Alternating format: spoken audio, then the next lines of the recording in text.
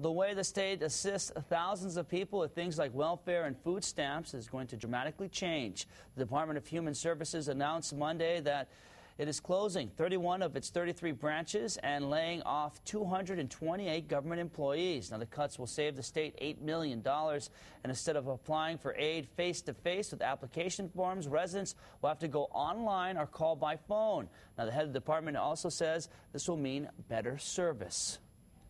Clients, the applicants, our customers deserve more than just staggering backlogs. And it's just gotten to the point that we really must move forward quickly. It's just a ridiculous thing to do at a time like this when people really need the services to go ahead and shut the office. So it doesn't make sense.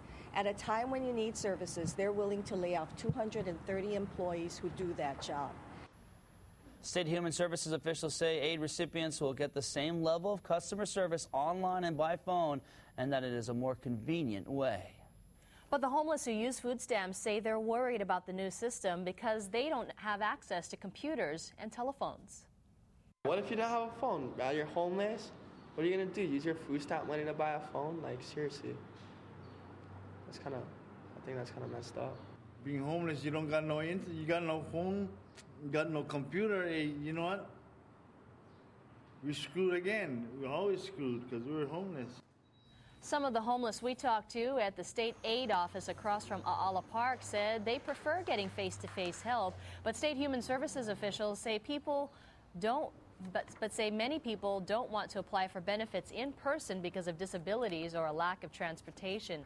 To hear more from the homeless about the new streamlined system, you can go to the video section of KITV.com. And right now we want to welcome to our newscast, back to our newscaster today, is Alex Santiago. He's the executive director of PHOCUSED, which stands for Protecting Hawaii's Ohana Children, Underserved, Elderly, and Disabled. Mr. Santiago, good to see you again, sir. Thank you very much. And once again, you folks are an advocacy group for people who need all these human services. Services. And what is your take on what the state is doing right now? Well, the first thing I wanted to point out is that young man who was on your show just a little while ago is probably not representative of the people that are being served. Unfortunately, he was there at the time that your cameras was rolling. The people that need the services are those who many of us never even see. And the point that I wanted to make today is that all this really does, and the real outcome of this, is to try to prevent people who need the help from getting the services that they need. And it's almost insulting to hear the department director say that this is actually going to improve access. We've looked at the Mathematica report that actually looked at the program in Florida that they're trying to, it's called Access, that they're trying to implement here. It took them years to implement that program, and it took them a lot of discussion with the private nonprofit agencies in the community who the department is now going to rely upon to pick up the slack that they're going to see as a result of laying off so many people. I've called the people in our the member agencies, and none of them have been contacted by the department about what this is going to mean. And so there's this lack of planning. There seems to be the department's willful infliction of more hurt when needs they admit are going up. How exactly is this going to hurt people? Just by not having that office right there, how is that going to impact people? Why can't they go on the internet? Why can't they use the phone? Why can't this system be streamlined? Sure.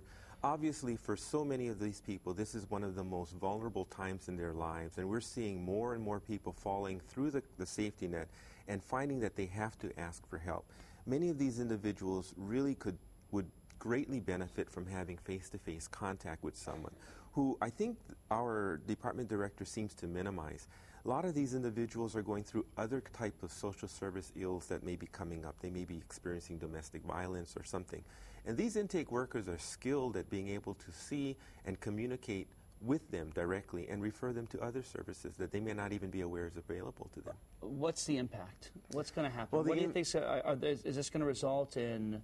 What exactly is this going to result in? What are your fears? What's worst case scenario? Worst case scenario is that we will continue to see the safety net continue to be frayed by the very people whose mission it is to provide that safety net. And we're going to see a number of people who need services not get the services that they need.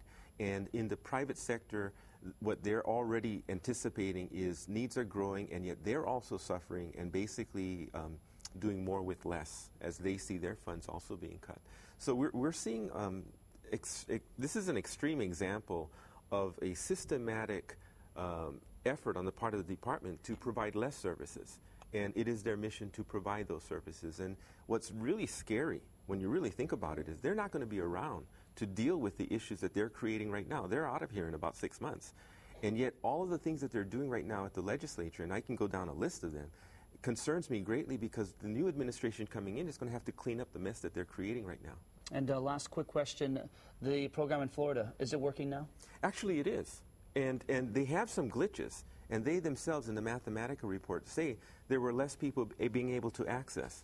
And they talked about the technology that needed years to be implemented. And they talked about the partnership with the agencies that picked up. It's not a bad thing. And we've never stated or tried to downgrade what they've done in Florida.